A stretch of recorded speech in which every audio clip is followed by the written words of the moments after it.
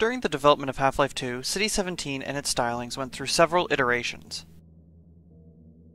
This work on the city was so thorough and intense that Viktor Antonov, a concept artist for Valve at the time, described it in the uncorrected version of Half-Life 2 Raising the Bar as urban planning. This planning was done through a slotting system for roads and city blocks. This urban design was also done in a slightly different manner. Sometime around 2003, Valve began to work on vast swaths of the city at once, laying out entire districts. This manifested in a couple of pre-release maps, whose evolution can be followed straight into the retail title. The first two of these maps are called Proto C17 Map. The first Proto C17 was last edited on March 13, 2003. It is an extremely large map and is mostly flat.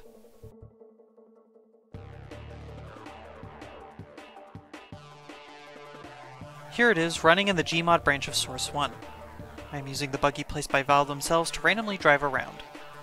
Due to the map's size, I have had to speed up the footage.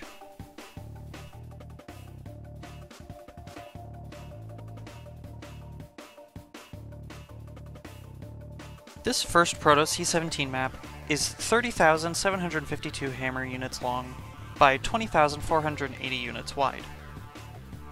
Thanks to the Valve Developer Wiki, we can convert this to 1,922 feet long by 1,280 feet wide.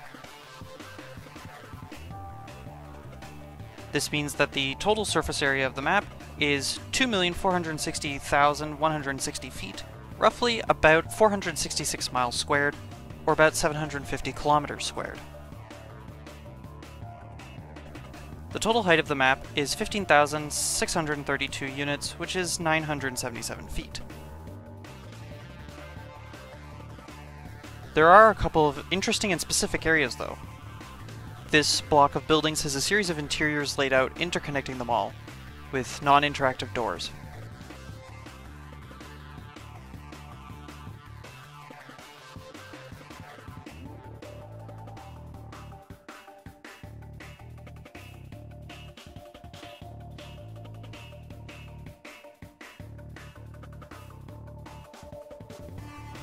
Nearby is a small yard filled with junk.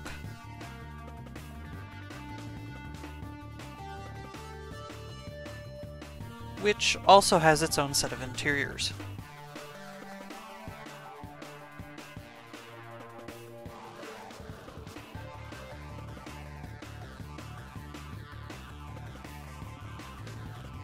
The map contains the ever-elusive City 17 River seen in several places in the retail titles.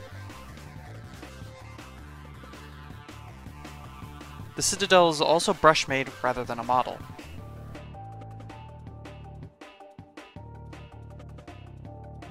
There is also this starting area with the textured buildings. More of this area will be seen later.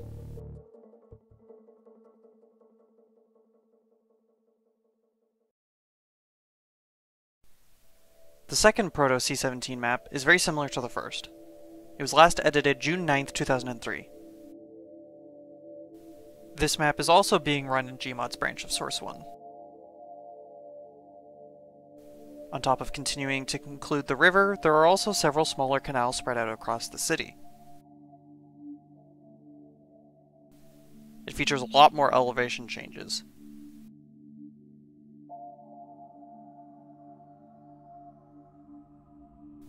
Once more, I am using a buggy placed by Valve to travel around. The similar scale means I have sped up this footage too.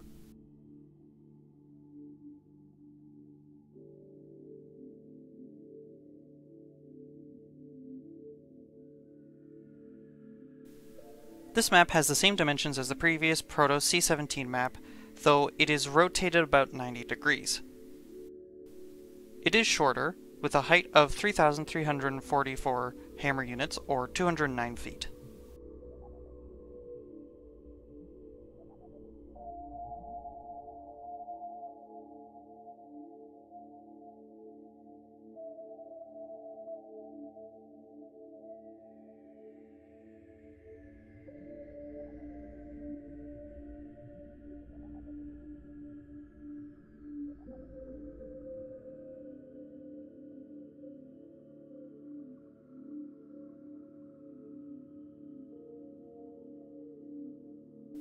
The Citadel became an animated model for this map.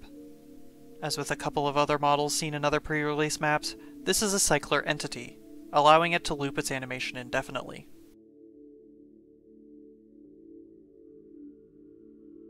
There is also this stylized building. It appears to be a carryover in design from the previous Proto C17 map.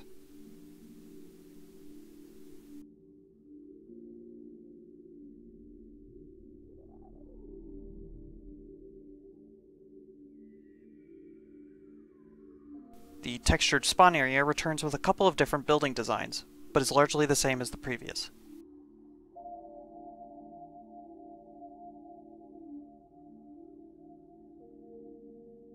For a size comparison, here are the two Proto C17 maps. And here's a map I made called RP City 17 Transit Block. It includes 12 different Half-Life 2 retail levels, including all 61 train station maps, 4 additional D3 C17 maps, and 2 of the canal maps. Both of these prototype maps physically exceed RP City 17 Transit Block. RP City 17 Transit Block and what retail levels it covers brings us to the final map in this journey, Proto Train Station. In this map, there's a new core which the city was designed around, the train station. The map was last edited about the same time as the previous Proto C17 map on June 9th, 2003. I have had to make a couple of modifications to the map. Some areas were cut off by the skybox walls, and this section was darkened by the plane used in the 3D skybox. But this is largely what it looks like. Here's me walking and no-clipping around. Again, I have sped this up.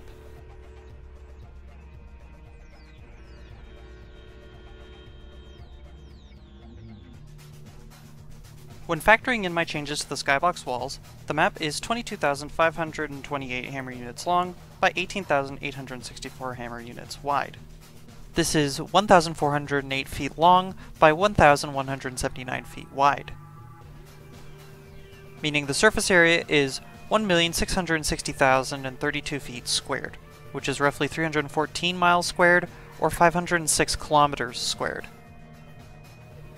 The map's total height is 4,480 units, or 280 feet. Unlike the previous maps, much of this area isn't filled with buildings or landmarks.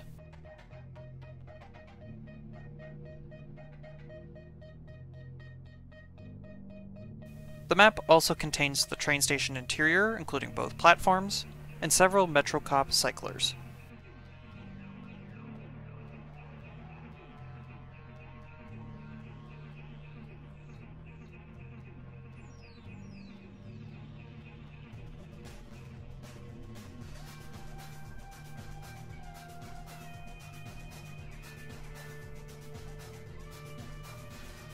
As well, the buildings that would become part of Kleiner's lab are here.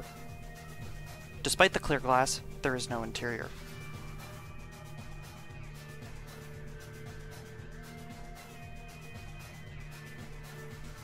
Finally, there's an incredibly large portion of what would eventually become D1 Canal 02 off in one corner.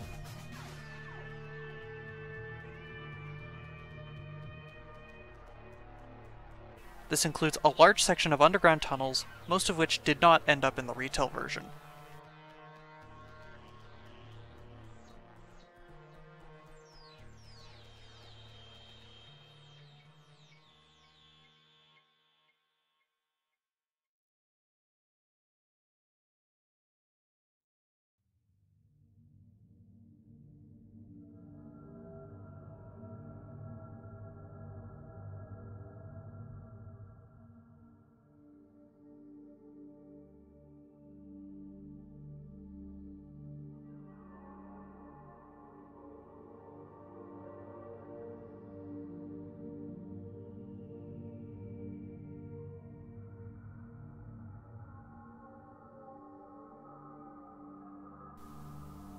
The Citadel still remains as a model, and while you don't spawn there anymore, the previous spawn area still exists, just down the road from the train station.